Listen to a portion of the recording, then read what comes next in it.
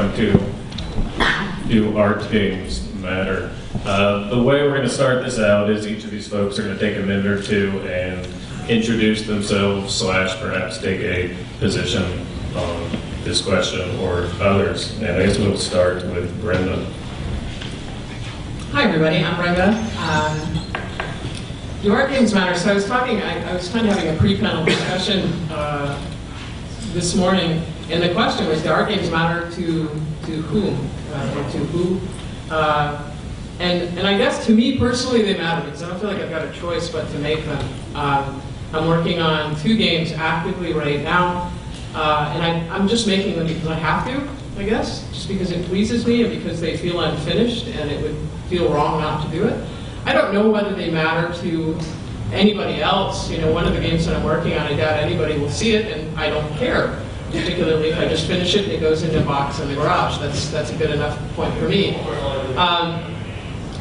And do they matter at large? There's some people to whom they may not even matter at all. You know, they just sort of scoff at art games and the whole art game movement, as it's sometimes referred to. But I think they do matter because, free from commercial constraints, they push the envelope forward, maybe in ways that we're not able to even immediately recognize at the time. But I think that they are absolutely critical to just in and of themselves and to the larger game industry overall. My name is Rob, and do art games matter? I'm in full agreement. So thank you, that was short.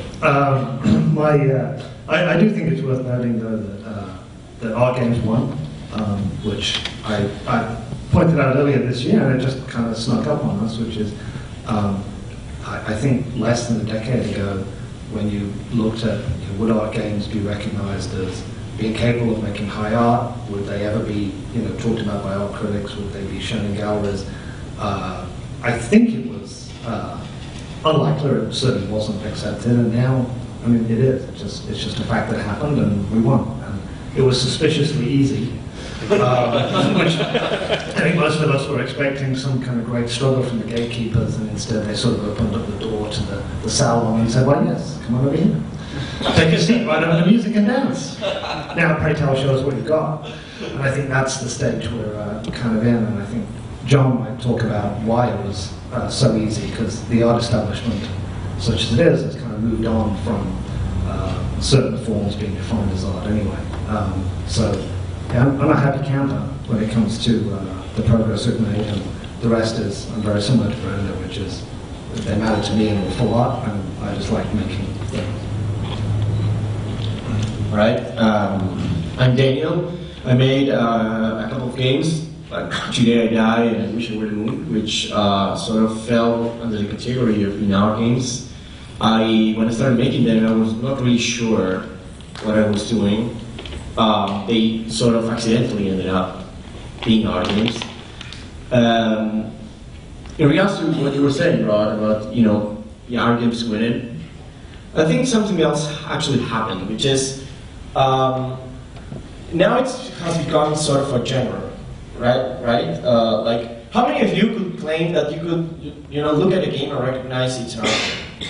You could say, yeah, this is an art game, look an art game, somebody made an art game, right? But, that's sort of, it seems like a very hard question to answer. Is this game an art game or not? That sounds really hard.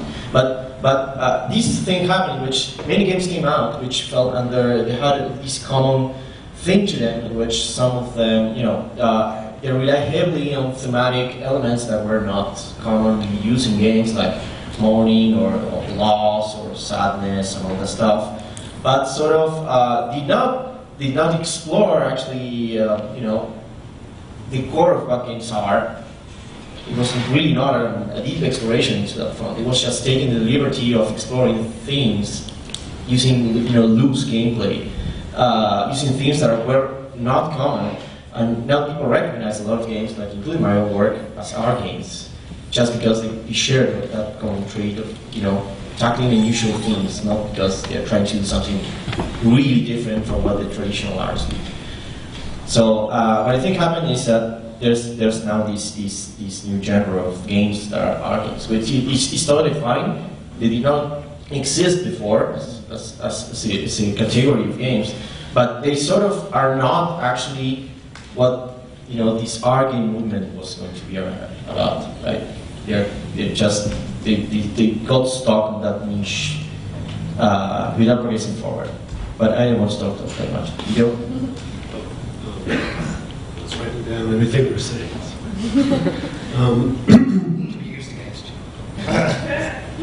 Hi, I'm Eddo Stern. Yeah, so I've never really used that term myself, art game, but I know what it means. And I think, well, my perspective is I come probably from people on the panel from kind of more traditional art world. I'm an artist. I've been an artist for 15 years, and then more recently I started calling myself an artist / game designer. So I really started making, sculptures, videos, performances, prints, things like that. At some point, I was very interested in games as a social, cultural phenomenon. So a lot of my work was themed around games and questions that come out of games. This is like around the mid-late 90s, and then the art world, or the new media art world, kind of coined a term called game art, which is different than art game. And it's basically a group of artists who are making art around games. And this was at the time, mid-90s, so a lot of mods and machinima and installations themed around games. I guess what's interesting to me in watching the transition of my own work and also kind of work that we're talking about today, called game art, is that the shift, I think, used to be that the fact that the thing needs to be compelling as a game was never important for game art. So it was the whatever made game art compelling had very little to do with game mechanics, fun, replayability, balance, anything we think about that a game designer had. It was just about getting kind of a message across or a visual aesthetic. I think when the transition happened, and especially for me, suddenly and I said, I really want to make games also that function as art and can kind of live in both worlds. Things got really hard for me, and I'm still trying to work it out, because if you have some kind of impulse, some emotional reaction, something you've experienced and you want to communicate it via games, and let's say that thing is not really a perfect match for things we expect from games. So it's not about action, it's not about pyrotechnics, it's not happy, it's not fun at all. You end up making these sort of counter games that are not fun, games that are slow, games that are not about competition, games that involve winning and losing. And before you notice, you end up making a bad game that nobody wants to play. And people who like games and understand games and are passionate about games say, oh, your game sucks. It's art, it sucks as a game. So this challenge of kind of where that intersection lies, how can you make something that in a way works as art? And it's hard to define that, so we can try, but I don't want to talk too much about that. And it's hard to define games too. But that intersection, I think, is what makes things difficult. But I do think it'd be interesting to look, again, beyond the scope of this panel, at more look at art games as, however you define it, and also look at game art and see kind of how those things relate to each other. One, really, the art games need to work as games, and the game art do not need to work as games. And I think that's at least a lot of what I struggle with. How do you make things work as a game and as something compelling as an artwork? Fun ruining everything. Yeah, I think it's an important divide to bring up. The game art is, Rod's point about we won. Depending upon who we is, that winning happened about 100 years ago, right? It's not something very recent at all. The Surrealists, the Dada folks, more recently Fluxus artists, and so on. More recently than that, people like Corey Archangel, Andito, Julian Oliver, Jody, the list goes on. So that war was won if it was a war, a long, long time ago. The whole idea of what art games are really kind of revolves around a holy trinity: the marriage, passage, braid.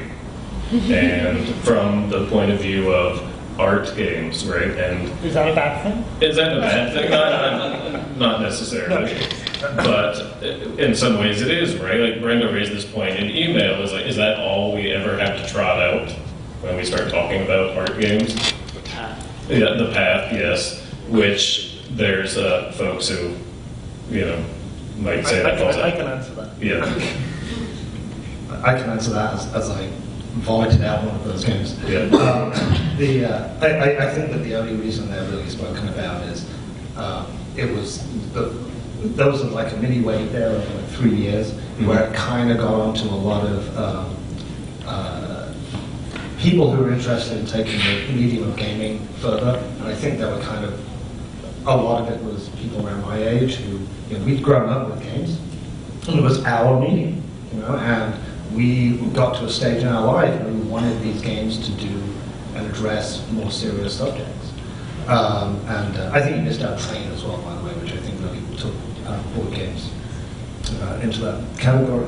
But I think it was just here's a collection of games that are actually addressing subjects that are serious.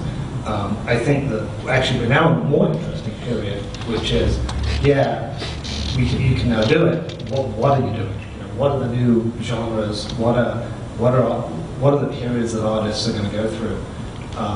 And I think it's much more interesting than I think just you mentioned serious subjects, and then you get into this other category, serious games, which are not art games. They're sort of generally soulless and designed by a committee with an agenda and a big budget attached to them.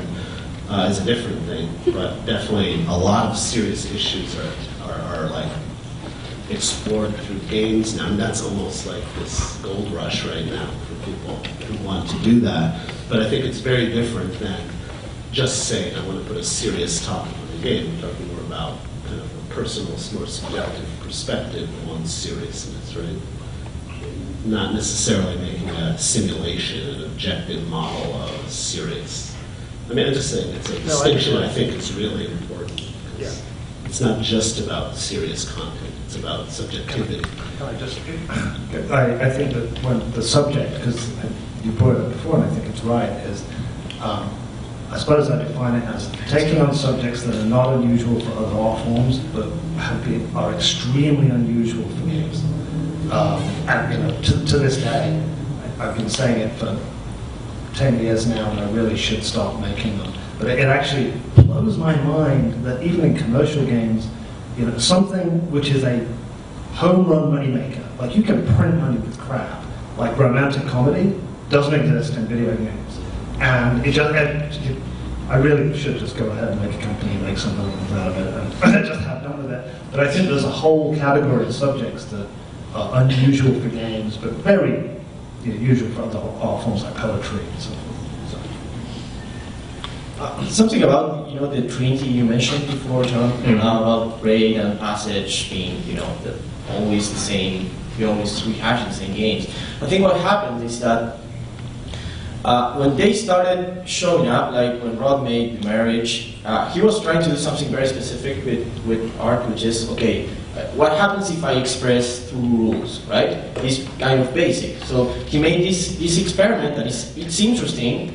It's cool, it was necessary because nobody asked that question before, but it doesn't feel, by Braid and The Marriage, it doesn't feel like, okay, this is what games could do, the best games could do as art, right? But it was a necessary step in between.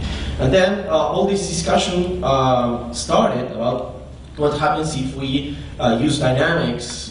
What happens if we express through dynamics? Like Jason Rowan made a game called Perfectionism, which is not as widely known as the rest of his games, which is sort of based on the dynamics of the game, the choices you make, and the variables you are taking into account when you're playing are actually triggering stuff that resembles the way you behave in real life, like the attitudes you are going to have towards dynamic systems.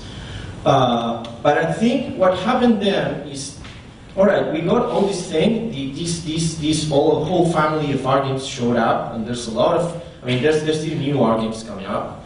These small games that have these themes and they're trying to do something with dynamics or mechanics.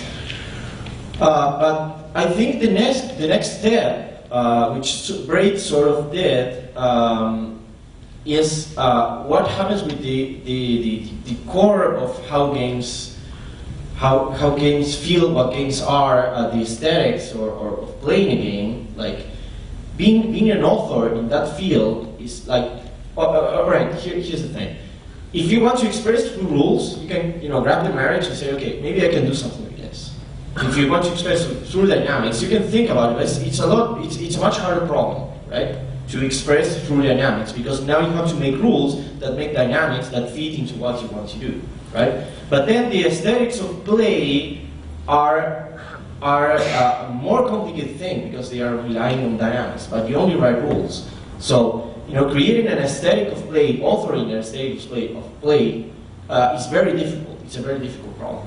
And I think we're most stumbling into blindly trying to do that. We just bump into discoveries. It's such a hard problem to say, okay, this is how people are going to feel about the whole experience of playing this game without relying on themes. It's very hard. Nobody knows how to do that properly, right? I think the gap is so large between making the kind of art games that have been done so far and making these new kind of art games. The gap is so huge that it's going to take a while. I think it's going to take a while for new games to replace Braid and Passage and the classical art games. Well, but are the folks who made those games even making games they think of in that light anymore? I wonder. Is that yes? Okay. I think so. Can I give a longer answer, then I'll shut up and let Brenda talk. So first of all, an anecdote. I met Daniel the day I showed The Marriage at GDC, and in his very direct English back then, he walked up and was like, when I first saw it, I thought it was a bunch of bullshit. But now I think maybe it's kind of interesting. And then I paused, I said, well, thank you. And he said, by the way, you've never been divorced, have you? I was like, no. I was like, yeah. And walked away. And that was how I met Daniel, which I thought was rather good. I've done I did one with which I haven't released, I really should, but a friend of mine asked me to do a same-sex marriage one, so I've got one with 2 blues and 2 pinks. They don't really want it. But the other thing you were talking about, I think, is very important. The whole point that I wanted to do was express things through mechanics, because I believe that mechanics and game rules were the center of games. That was the area I wanted to work on. But I don't think that that's just one tool, and I think it's a good place to start. But there's George Bernard Shaw wrote this review of a play in the 1920s, and he said, a good play and a good work of art is like a church organ. There are these 3 keyboards, and there's the bottom keyboard, which is the bass and it gets you in the gut. And then there's the middle keyboard, which is your entertainment, it gets you in the heart. And then there's the top keyboard, which gets you in the head. And I think that when you're doing mechanics and expression through game rules, I think I've been pretty successful at getting the head bit. The other stuff, not so much. I think you need other things there.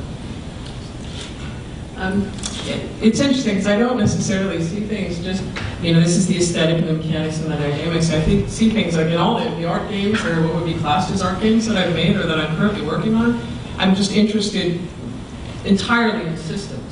And the rest of the game truly seems to make itself. I mean, if I can accurately identify the system and figure out where you're going into it, the whole rest of the game just seems completely obvious to me. Because I'm not, I'm not a painter, and God help us if I ever had to do art for a video game, although that could probably be a pretty funny looking video game. I'd have to build things with my hands, so I tend to work with found objects or things that I can mold into a shape and that are forgivable. Or forgiving, forgivable, yeah, maybe both, maybe both. But I don't see them as these separate things. It's just I'm making a system, and I'm going to put you into the system, and all those pieces go together.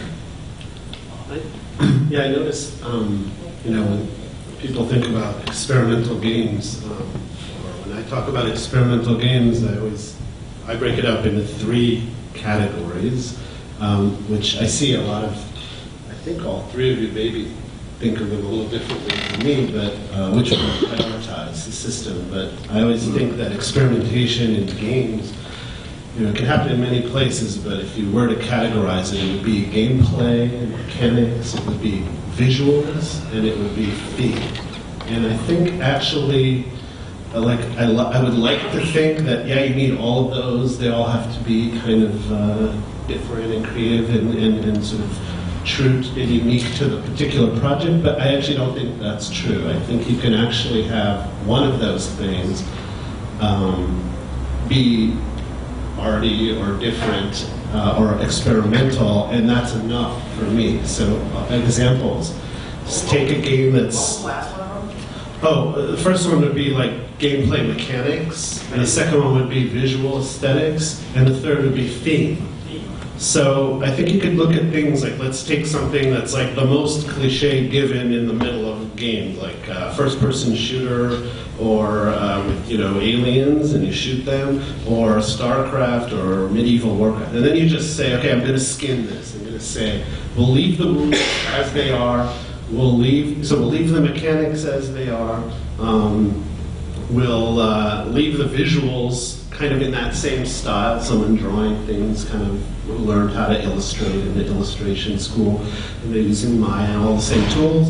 And then we'll change the theme to, I don't know, gay revolution, and suddenly you have something very different. And there are a lot of art games that do that. They don't touch mechanics. So the whole idea of like modding games and skinning them, that's what it was all about. I mean, does anyone know the game Biotech Kitchen? Yeah, really early, 96. That's 15 years ago. That was just a skinning, and the game was about genetic engineering in the kitchen, but it was basically a first-person shooter. All they did was change one of those elements. You do the same with visuals. You take something, you kind of leave the game. So anyone know Tom Betts? So Tom Betts, basically, QQQ, he took like a Quake server, left the rules the same, left the visuals the same, but left the theme the same, people shooting each other, left the rules the same, but added like a glitch, so the game just leaves trails forever. So you're on the server and you're playing this thing. So visually, it's so mind-boggling different that the whole thing just changes. Vuk Kosik, another net artist, made ASCII Unreal. Took Unreal and skinned it all with just ASCII art. Same game, same stuff, completely, radically different experience.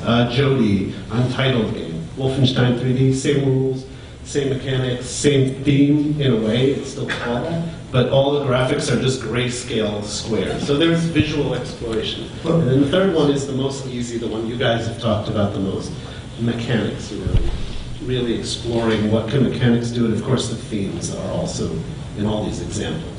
So I'm curious, those reskinning games, were they, without wanting to get too pretentious, but what the hell, we're on an art games panel, were they primarily a commentary about the video game culture, or were they completely separate from that? They were a visual spectacle. They were a comment on video games as a cultural form, but also on the art world, right? Like Ars Doom, for example, which is making a mod of Doom that's based on a particular space at Ars Electronica in, I think, 1996. They curated a show of works that were created to be hung on the walls inside the mod, and the people could run around inside of it and shoot at the art as a way of commenting on the work. So there's people commenting on the art world, commenting on pop culture, commenting on... But not only trapped in that internal life. Like Mongrel is a group from England. They made Blacklash. It's basically like a game about racism. It's basically a shooter. It's still playable. It's not about the art world. It's about an issue. Blast Theory. Yeah. They're game designers, but they do hardcore, weird, crazy games. That to me is, in a way, you can't kind of vilify that for being kind of playing art world games in a way. It's really, no, I didn't say it's a bad thing. No, I feel that too, believe me. But like Blast Theory are to me probably my favorite game design group, because they do things that work as games. They're hardcore, they're extreme, they're surprising, they're multidisciplinary, they're visual. That to me is that where art games and game art combine in the people. They're delivering playable games. It's not trapped in the logic of a subculture, be it art world or indie game panels. It's just, hey, put it out on the street, people will come, they'll get it, they'll enjoy it. So, yeah, I mean, I'm just saying, mechanics is for me not the starting point, really. So this, I just noticed. But that's a big sort of line between the indie game community's approach to this idea versus the art world's approach to what games can mean. And for the art world, games are essentially a tool set and a slice of culture. And a visual, yeah, right. I kind of embody that inside the slice of culture, right?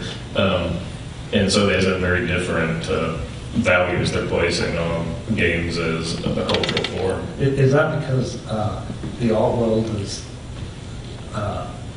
unlike, as you said, over 100 years ago, you came from a craft and then you broke out. Now it's coming from an individual artist and you just are breaking into any particular craft you like? Or it's like craft, I mean, they're just different value props. There's different places the cultures place the value of the work.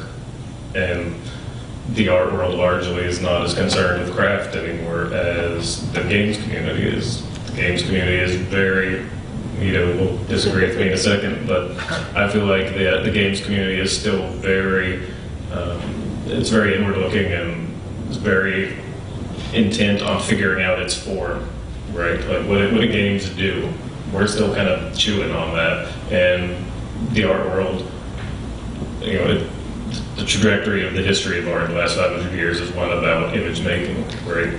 And how to make images got figured out quite a while ago, right? So they're not worrying about that anymore. They're worrying about other things now.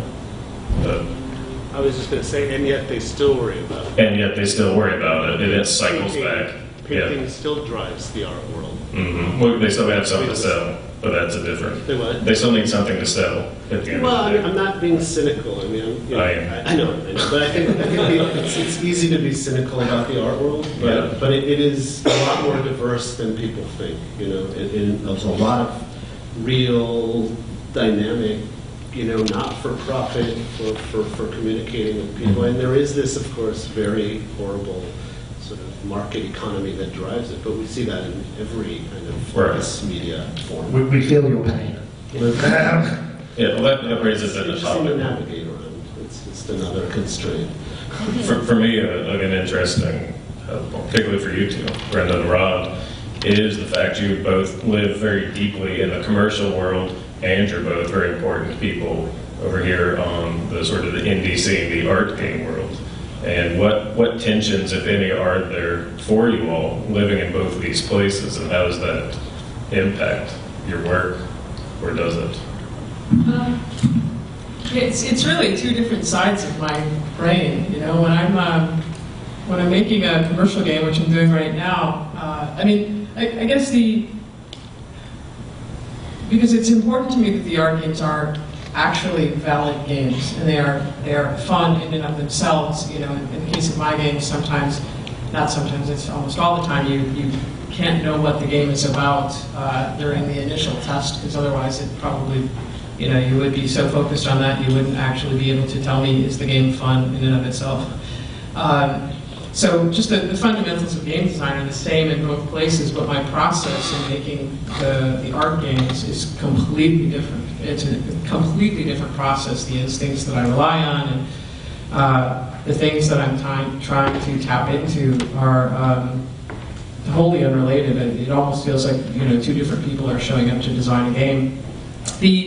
I feel like all my colleagues in the commercial industry, in fact, surprisingly so, are very supportive of the work that I do in art games.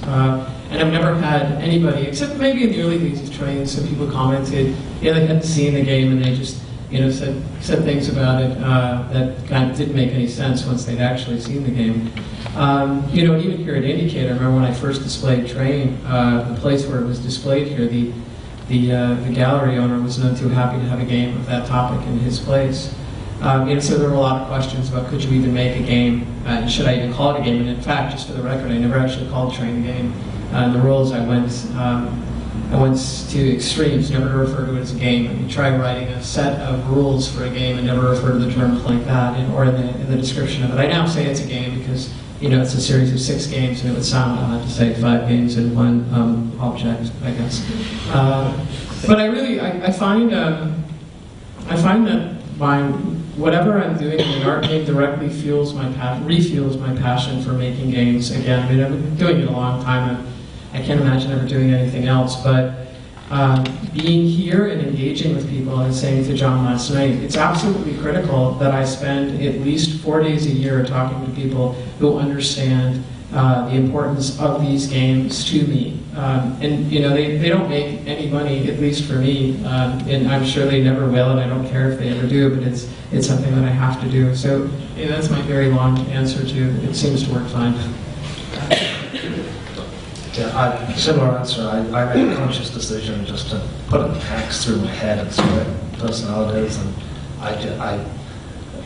hopefully some of the commercial work I do has, you know, some kind of redeeming value, but the aims are so completely different. You know, my aim is to entertain the maximum number of people possible, and I think that's a noble thing to do. But that has nothing to do with what I do when it comes to the art games, which are, if anything, try to give a taller and taller peak experience to an ever-diminishing number of people. And I think, you know, with my latest game, I think I've got down to an audience of about 12, and that feels good. That's good. But I think that Brenda touched on it, but I think commercialism is something that I strongly rail against when it comes to my artwork, because I think it's kind of poison. But then again, I don't have to go and make a living out of it, so it's easy for me to say.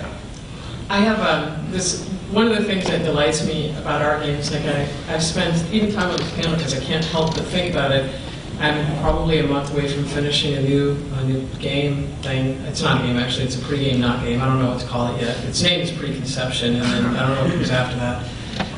But where I'm going to release the game, and since my art games so far are not digital, I actually have the choice. Like, where am I going to release this game? Am I going to release it at, you know, I can think of ridiculous things. Where was a game released? And if you're digital, you can't do that, right? I mean, you can say where you were at the moment that you uploaded it onto the internet, right? But I could actually go to your house and release it there if I wanted to, and could choose that. For one game that I have, The New World, it'll be released at Harvey Smith's house. He's the designer of Deus Ex, and eventually when I get to Austin, this game that's been finished now for at least a couple of years will actually get released.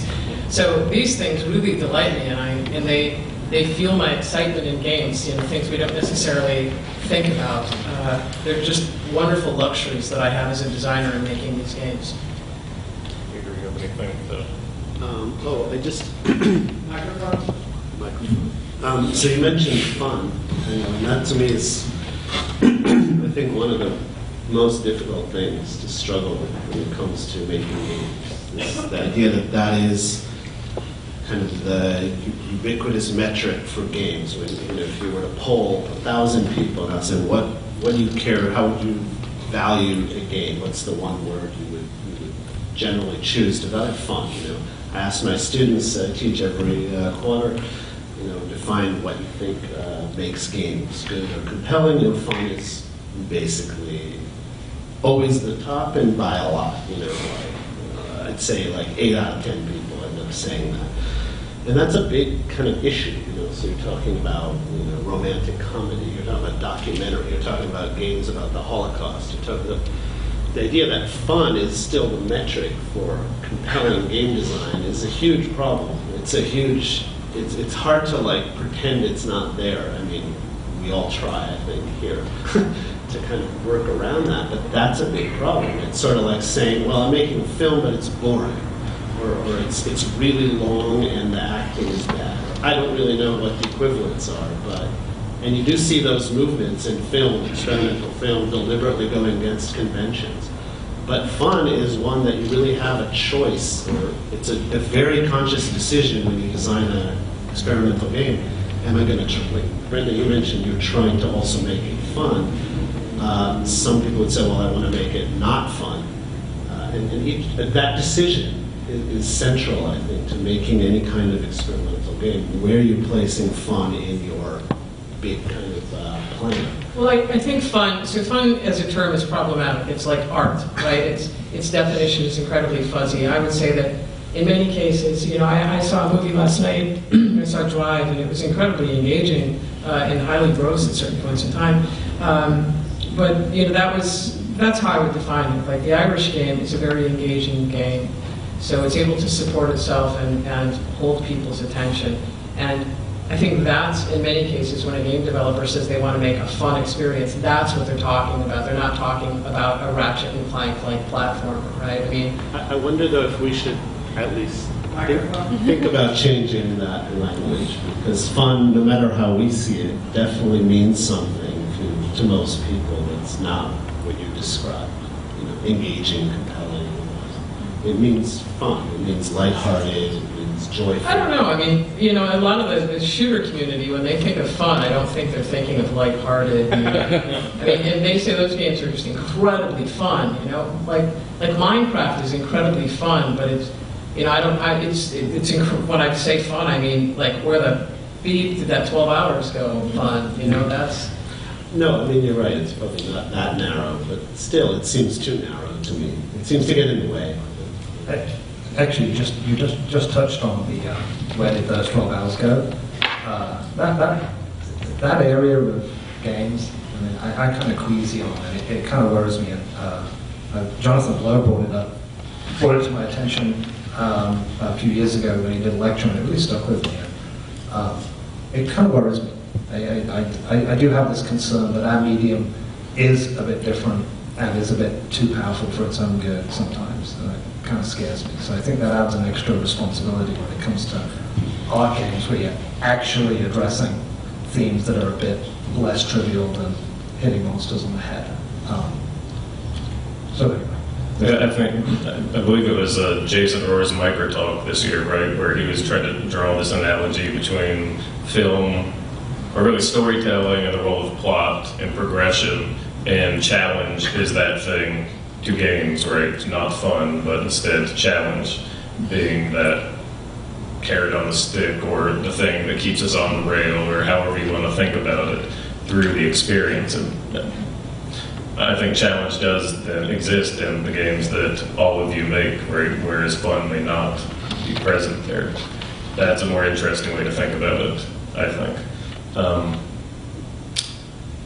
So one question for you all is kind of very open.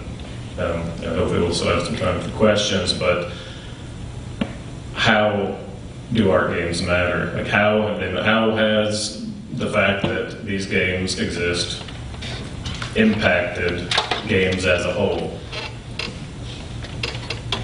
Or has it? Well, I do think art games started a new discussion, right? I was thinking, as Ida was talking about, fun, that art games have been very good at exploring being boring. So serious. Right.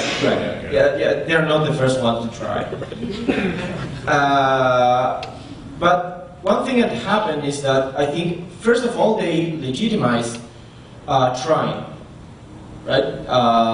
Trying to, make a game that is trying to shy away, or is trying to avoid just having fun as the core value.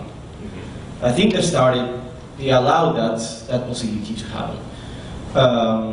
I also think that in order for the first art games to happen, a more thorough way of analyzing games had to happen. Like, we have to think games a little bit more deeply in order to do this. It's just not, we're not going to just take refuge on themes, like in cutscenes, text, and just that. So we need to think about games a bit more deeply, and we did so far. But I think what really is important for me to happen with our games is that we figure out how can we find magic within our games that we cannot find anywhere else. Something that I realized, in by playing games and going to art galleries and stuff, is that there's at least one thing that games are good at that contemporary art doesn't do for me, which is having epiphanies. There's a difference between epiphany and learning. Epiphany is when you have this conscious realization that allows you to rethink everything you've seen so far in a different light, and maybe do other stuff that you didn't notice before. And you can actually do that. You can actually do that in a video game. And that kind of epiphany haven't happened for me with contemporary art. When I look at it now, that just doesn't happen to me anymore. Can you give an example? Well, I have a very fresh example, but I can't actually give it because the game is not released yet. Which is John Blow's Witness. He has one of these moments in which you say, "All right, the fact that games can do this is actually very interesting, and it's actually very cool, and it's been a while since I had this kind of feeling." But when you say you don't find it in contemporary art, are you including literature and film? Well, yeah, I don't read every book and watch every painting. It's just like a gunshot, going to art galleries for years, stuff like that, and they were interesting experiences, but they didn't go there. I'm not saying they're inferior. I'm just saying that they're not going there. I mean, I could potentially get behind that thinking, but not really distinguish games in that sense from literature or film or theater or spoken word poetry or plenty of. Right. I mean, you could say I look at a painting and never Right. feels fine. Right. That's right. Maybe I should have been more specific. Interactive art. Mm-hmm. Right. Oh, yes. All right. I mean, I'm the person that always says that interactive art should basically be thought of as a subset of games, and Right. not anything separate. Right. Just badly designed games. Right. Well, okay. Well, that's the thing. So- they have a lot of craft and money. Strike that from the record. A future grant. I return the time to the audience instead of answering the question.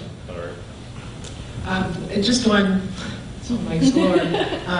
I find this do they matter? Have they mattered? I mean, there's lots of people who have talked about the games that we've talked about up here, and perhaps those games have made a difference in commercial games. But I often find that in the mass community, we're still missing. We really haven't made a tremendous impact. I find I'll hear people, when you bring up certain art games and you call them art games, or you call it certain classic games art games, and it will sometimes provoke this very defensive response, saying, well, who's to say that Gears of War isn't an art game? It's a very art game, and it has this odd, I don't know. I just think we still have quite a ways to go, and even in terms of shows that are highlighting just art games, there seemed to be a big flurry of them a little while back. And as far as I'm aware, there's some happening like Baby Castles in New York, and there's several in Brazil, but that interest seems to have waned. Yeah, about a year ago, I started doing research into exhibitions of games in art context, and in the lab between 95 and 2006, I found at least 75 of them. But I would dare say that most of the folks at this conference know of maybe 5 of those, unless they happen to have works in those shows.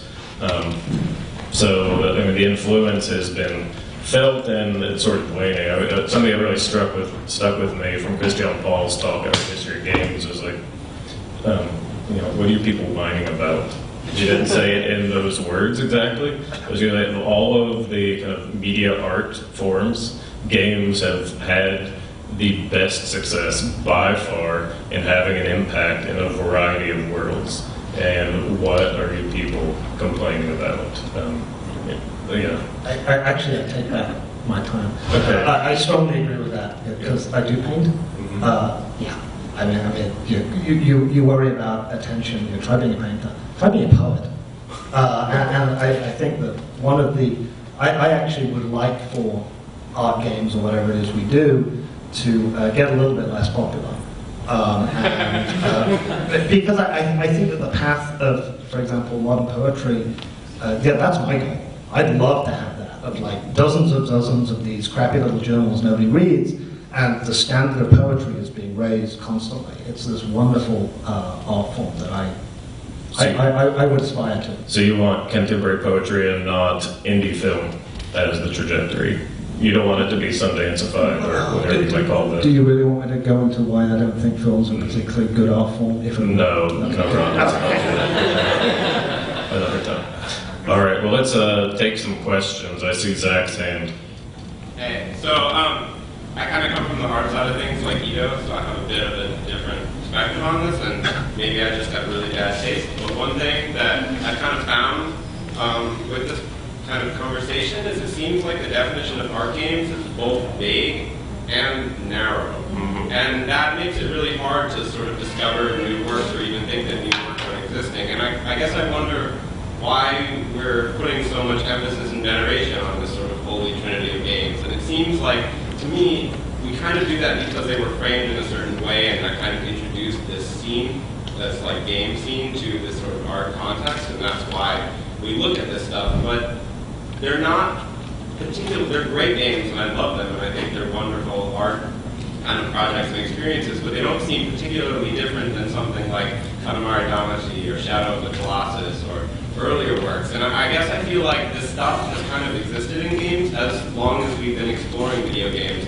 and it's continued to exist afterwards. When you look at things like Small Worlds or even like Doug's new game, like Beacons of Hope that you play in the dark. And people are exploring these sort of mechanical situations and messing around with rules and how that's affecting things.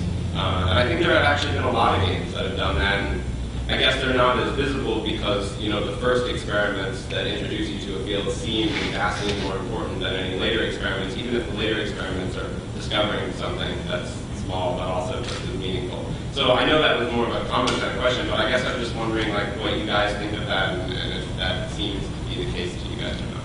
Yeah, I mean, I definitely don't ascribe that canon. That's not my thing. How dare you, sir? I think maybe if you really dig in, everyone has a different idea about it. I don't think there's consensus here about that. At least not from this side. You know.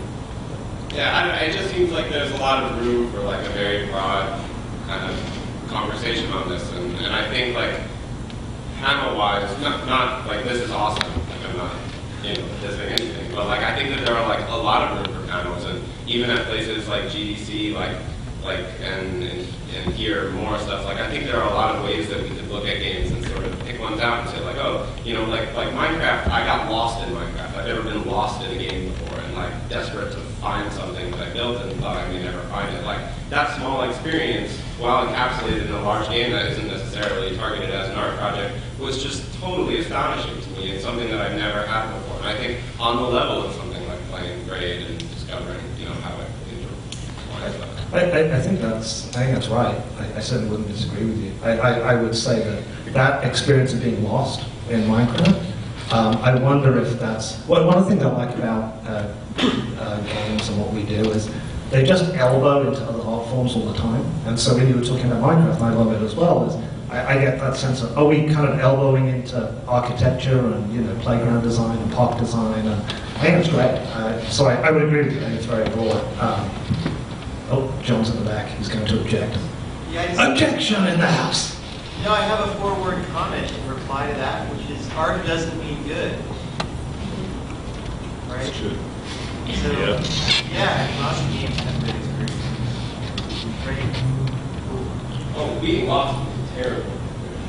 No, but it's good. Yeah. Well, Zach experienced the sublime inside of Minecraft, I But most of the defensiveness that comes out when you say art game is because in people's mind, art means good.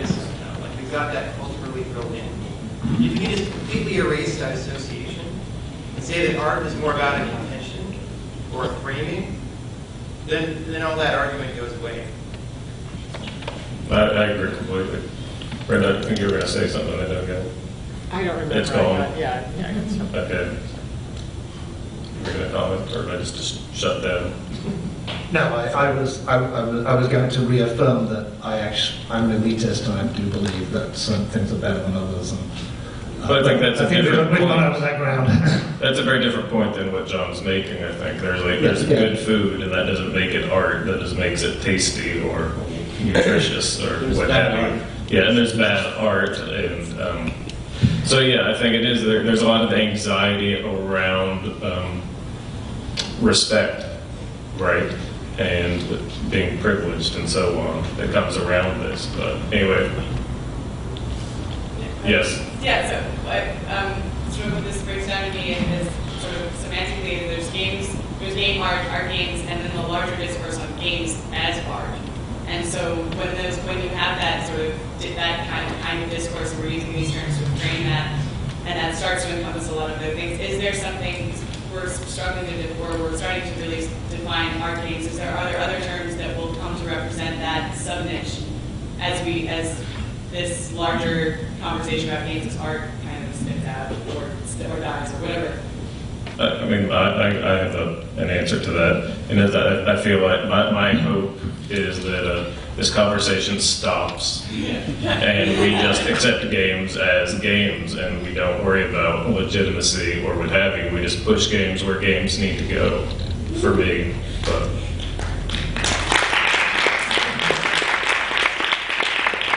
I'll buy that. Now we've got legitimacy, I'm all for it. Who cares? Before it wasn't as much fun. what do you know? I mean, do you feel that this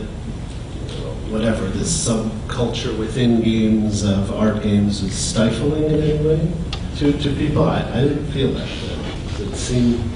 I don't feel like it's within the art. I feel like a lot of the folks who are making these games have sort of moved way past this conversation, right? I feel like it's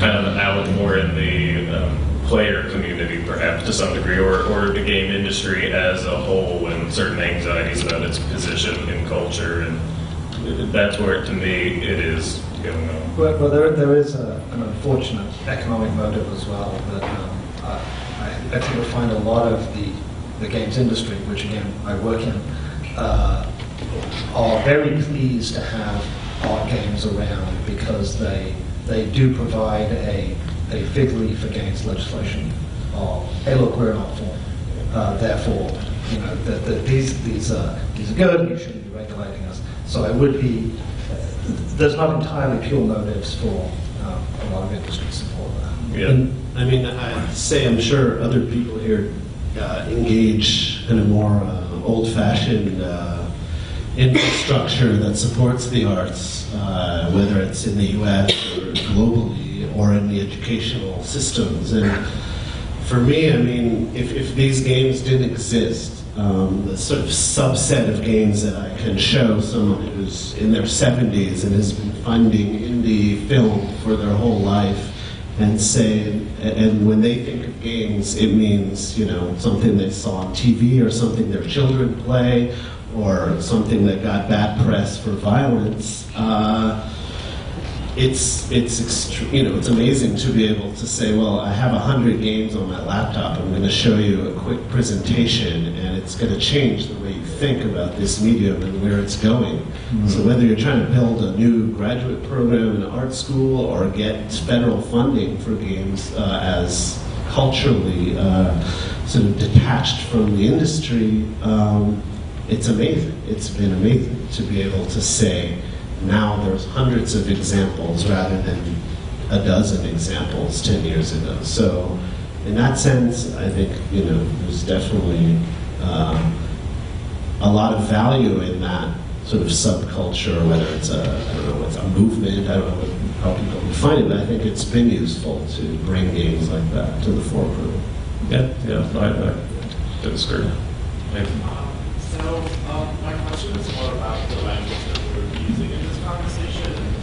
For me, mostly art and design and their relationship, and a term that hasn't been used in this conversation is critical design. And so I wonder, like, what do you find any relationship between the way that critical design is related to art to the way that art games are related to art? And can we see some art games as like critically designed pieces? What do you mean? Critical design in the non-heavy discipline of product design, how they design products that's Just an example of a game that fits that. I would say, for example, Outlicker or Lose Lose. For me, I believe they're critical design.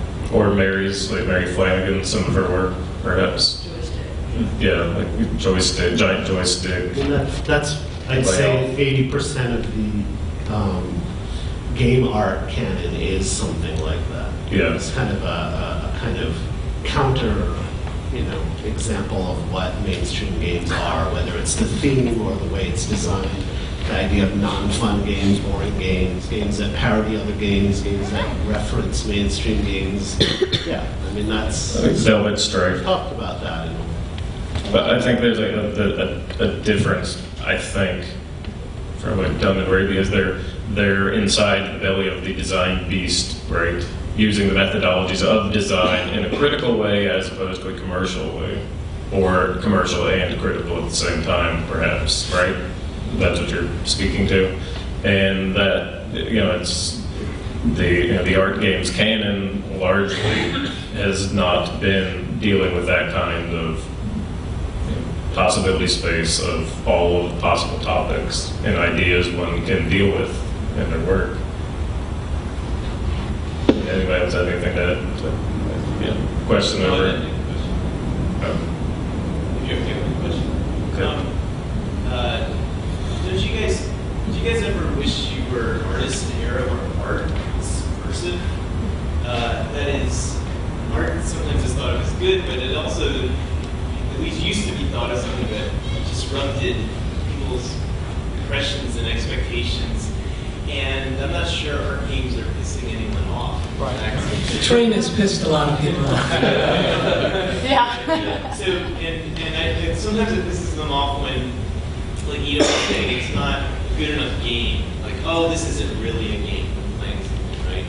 That's not, maybe we're not in a very dangerous counterculture. Train did that. I mean, there were multiple well-respected game designers who, without even seeing the rules, literally looked at the game and assumed they knew everything about it.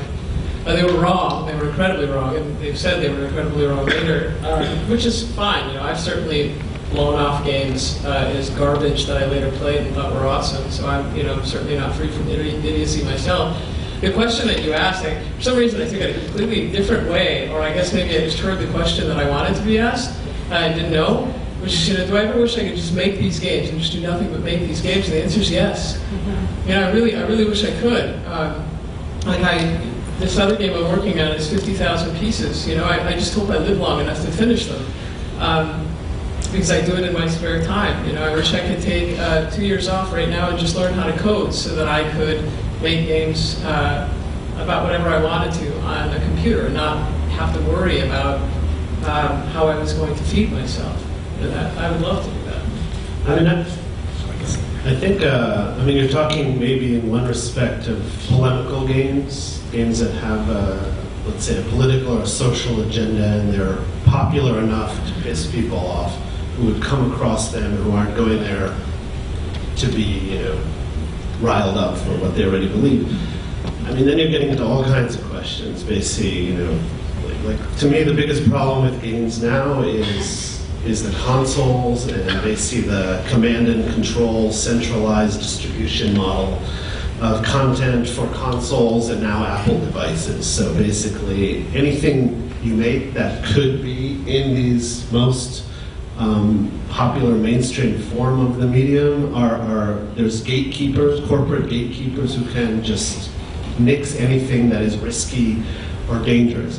What you don't have, like in television, you used to have that in the old days. Once cable television happened, you basically have polemics built into a multi-platform system. So you have Fox News, that's going to piss you off if you don't agree with it, but you still can see it.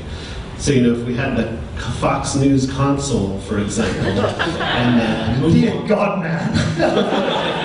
and the MoveOn.org console, and those somehow would be accessible on the same device, we'd get a really popular medium that is allowed to have risk, but is cut off at the distribution and production model, as well as, in financial viability as another sort of actor against any kind of polemical risk. So you end up with Grand Theft Auto probably being the most, controversial game out there, and you have, I can think of Super Columbine Massacre RPG, a game that, made it out there at millions of downloads, upset people, It didn't really have a point, it was just kind of a weird juvenile gesture that made us think about games in an amazingly powerful way, but that would never go on a console, and that's the problem. So, I don't know, that's where we're screwed, really.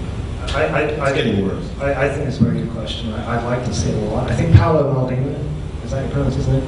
He does a lot of good subversive work, and his app, which showed child labor making iPhones, got banned from the iPhone, which is kind of entertaining. And made the news. And made the news, yeah. So my hope is that, that there's an audience out there that will make more subversive games. It can't come from me. I'm a middle-aged white guy, comfortably off, happily married. It's tough for me to get angry about things. I'm glad you're happy. Yeah, I am. I'm with the Smash Capitalism Brigade. I'll donate. Just put my time.